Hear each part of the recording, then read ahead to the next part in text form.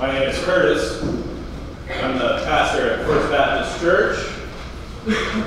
Yes, Baptist. 11 o'clock on Sundays. You're all welcome anytime. We're always happy to have you. And, there's been a lot of talk about protecting the children and a lot of that, what a family is, really. And so I thought I'd share this. It's a children's song, but given our legislature.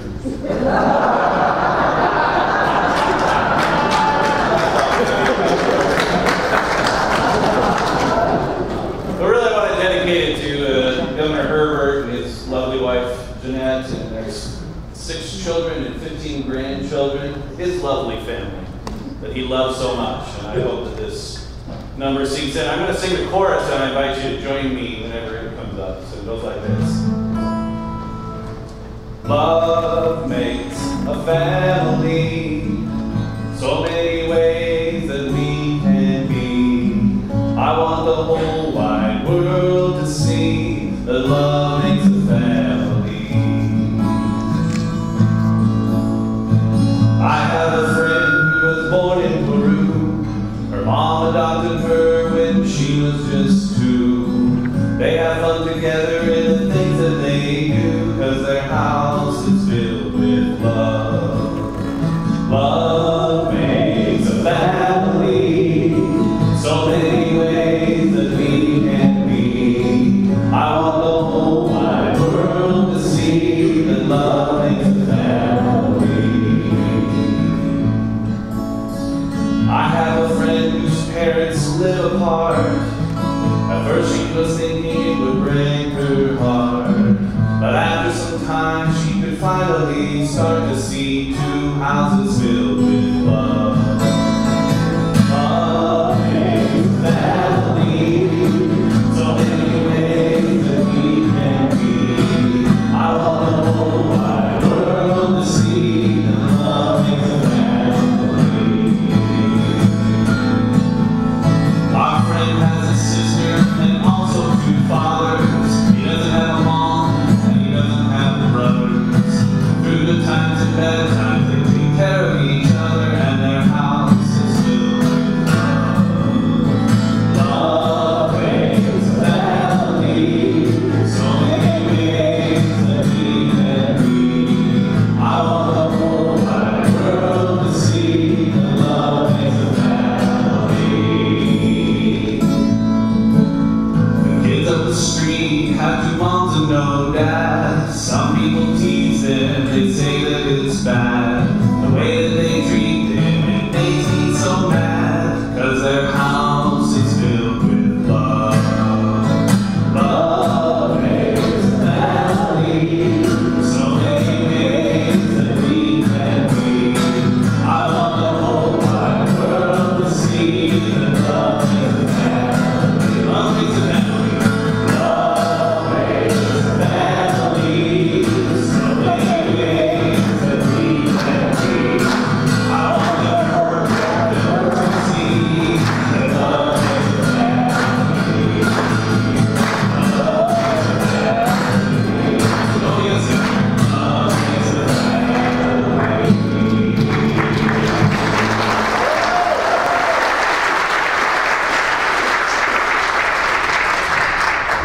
Good evening. Thank you for having us here.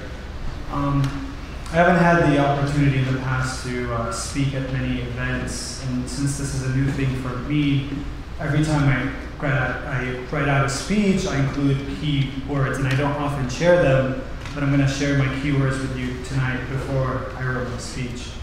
So as Derek and I were sitting at home, I wrote down, what does faith mean? And my key words were inclusion, acceptance, making room, equal treatment.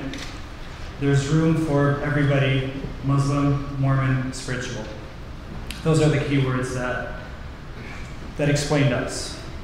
And so here's what I prepared. First of all, thank you for having us here. Let me express our gratitude, and I speak on behalf of my partner, Derek, and our co-plaintiffs, Laurie and Cody, and Kate and Karen, and saying thank you. Thank you for accepting us, thank you for supporting us, and thank you for standing with us as we fight for our right to legally marry. Faith to me means community, and community is your immediate surrounding, and that evolves as you grow older and as you move to new places. It certainly has with us. I was raised in Lebanon, coming from a Muslim family, and Derek was raised in South Jordan, a fairly conservative and Mormon suburb. At that point in our life, faith to us meant belief in those religions and the social acceptance that came with it. We never knew anything else. We never really belonged to anybody else. But as we grew older and found ourselves and found our networks, our faiths evolved. And they evolved in a direction that led us to where we are standing today. From the day Derek and I met, we shared a common value, and that is the value of inclusiveness, and it lives in our daily life. For those who don't know, Derek and I operate a Middle Eastern food business in town. We produce and sell our spreads to local grocery stores, and we frequent the majority of the farmers markets in Utah. We love what we do, and not just because we set our own hours, but because we get to build and be involved in a community that we love and a community that accepts us. Through our business and through our role as plaintiffs in Kitchen v. Herbert, we've held on to our belief of inclusiveness and approached every person with open arms, where there is room alongside us to collaborate and to experience.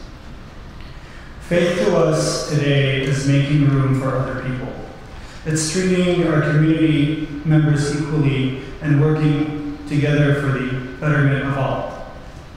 Our faith is all of you here today that have given us the courage to be who we are, that has allowed us to accept who we are, and that has worked with us to achieve a better reality for our community. So in the spirit of making room, let's embrace our faith in each other and our community. Thank you.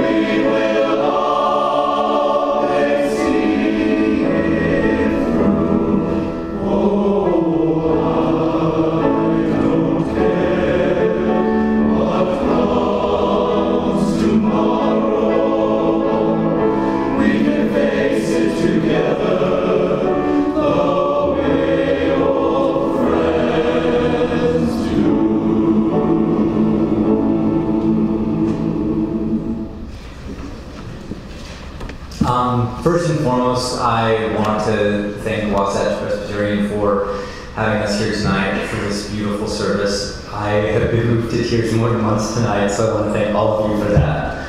I didn't actually prepare anything. I speak better speaking from the heart, so please bear with me if I and ah a bit. Earlier, I was really touched with the chorus of the hymn, "And God will delight when we are creators of justice and joy, compassion and peace." It's so true. Now, a lot of us have heard tonight about December 20th, 2013. Probably being a little loud there. December 20th, 2013, when so many wonderful people came together to create something very special for Utah. And to see more than 1,200 LGBTQ couples come together and experience something that I personally never thought I'd see in my lifetime in my home state of Utah. And I'm very proud to be a part of what made that happen. December 20th, 2013 was not the start of this, so I'm going to take you in a little time machine for a quick little history lesson about Restore Our Humanity. Back in 2011, Mark Lawrence, who is our director at Restore Our Humanity, and tonight is caring for his ailing elderly parents, he started a discussion group. He had this crazy idea after going through chemo and watching on the news all this stuff about Proposition 8 happening in California, and knowing about Amendment 3 here in Utah, which, if you stop people on the street, a lot of them still don't know what it is. It was Utah's own marriage amendment. It banned marriage, making it not just that gays and lesbians could not be married, but also it went a little further in stating that the only recognizable marriages would be that between a man and a woman. Amendment 3 was hurtful, it was degrading, and it was probably one of the main reasons I never thought in my lifetime I would see marriage equality in my own state. So,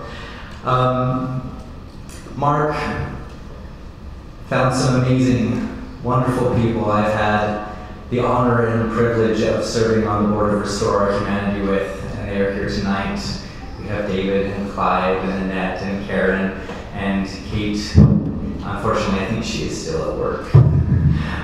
Kate is one of our plaintiffs. In fact, she was one of the first on board when Mark had the crazy idea to take down Amendment 3. They all started from that discussion group. And we went through a lot of no's, and a lot of no, Utah isn't ready for that. And a lot of the larger organizations and groups that we spoke to that we sought help from said that wasn't going to happen in this state. We're probably going to be one of the last. Well, let's skip forward a little bit as Mark finally hears yes from Magleby and Greenwood here in Salt Lake City, Utah. Peggy Tomsick and James Magleby, two amazing attorneys who had the foresight and the vision to say yes. And right around the same time, Derek and Moody stepped up and said yes. And Cody and Lori said yes. And we had our plaintiffs, and we had our legal team, and we had these brave people who stepped forward and said, yes, this is the time. Utah is the place. And we stepped forward a little bit further, and after the months of preparation we did just to find the yeses, there was months of preparation just to get in the courtroom. And then I was in Park City when I get an email that says we won. I was shocked, I was flabbergasted, and I had to confirm this. I immediately called Mark, and I called a couple other people on the board, and 17 days of magical, beautiful Utah bliss of love elevated thanks to the amazing yeses we got from amazing people, from amazing community. It was a lot more work to get there than people know about. And if you have a program with you, you'll notice in the back here about Restore Our Humanity. And I'm going to make some clarifying points here actually as I read this. So, Restore Our Humanity is the sole entity responsible for paying for Kitchen v. Herbert. It's true. We've agreed to pay these bills. We're not the only ones in the community stepping up. In fact, two of our plaintiffs here, you just heard from them, Derek and Moody, have these really amazing hummus sexual t-shirts because they sell Lizzie's hummus. It's their company, and it was a beautiful idea. It's one of the many ways people have stepped up to raise funds. Tonight, the offering is being donated through the Utah Pride Center to Restore Our Humanity. And I ask you to be generous. Not for Restore Our Humanity, not for our plaintiffs, not for the lawyers, but for the more than 1,200 couples that already got to be married, and for the thousands and thousands more that still deserve to experience that same joy and that same love. And so I go back to that beautiful lyric that, and God will delight when we create, we are creators of justice and joy, compassion, and peace. Yes, God will delight when we are creators of justice, and joy. So, as we pass the plates tonight, I ask that you be generous, not because we have bills to pay, which we do, but for the many, many thousands of people who have yet to experience the same joy that all of you saw back on December 20th, 2013, after so much work that came beforehand. So thank you.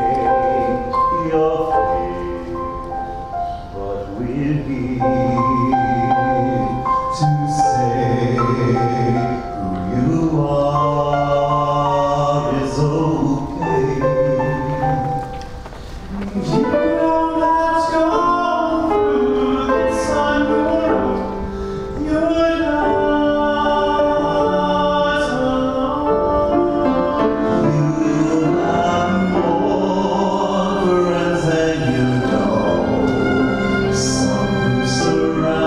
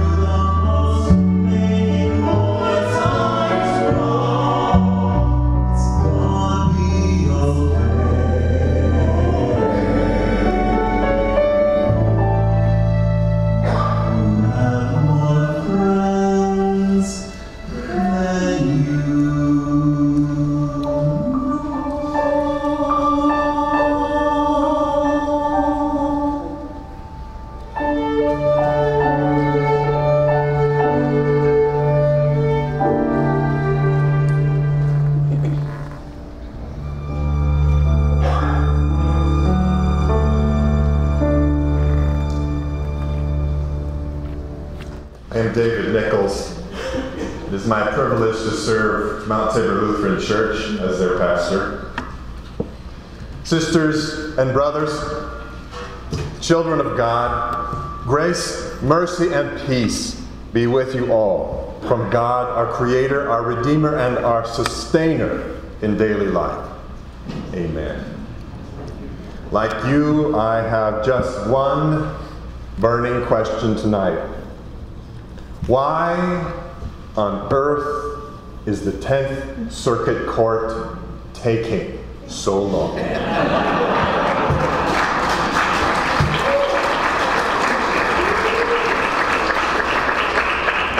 You have suffered too long under the yoke of oppression.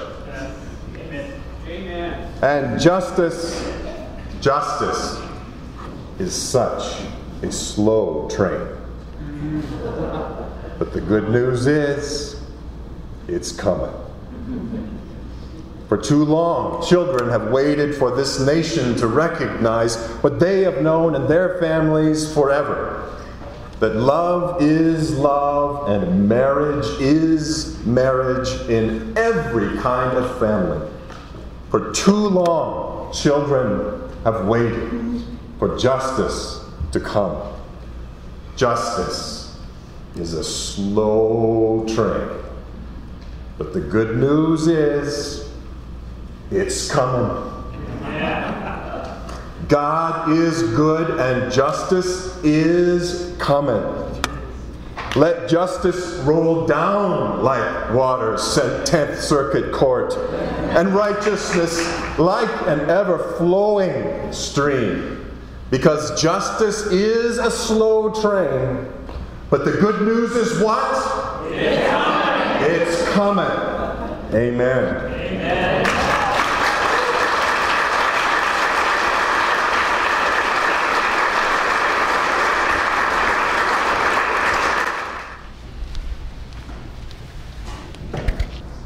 The words of this song are from a prayer by St. Francis of Assisi. Joining Eric at the keyboard this evening is Carolyn, his mother.